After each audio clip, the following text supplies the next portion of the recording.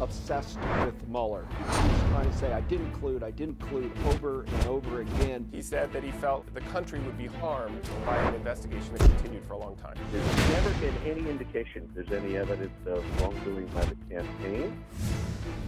I think the Chinese have probably gotten a wake-up call from the president's tweet. China is not going to cripple North Korea because I don't think it's in their best interest. The Chinese have been caught red-handed, and that puts Trump in a very difficult position. As of now, this tragedy is historic in its magnitude. That there was a lot that died. Everyone hold your families close and keep these families here in the Bronx in your prayers.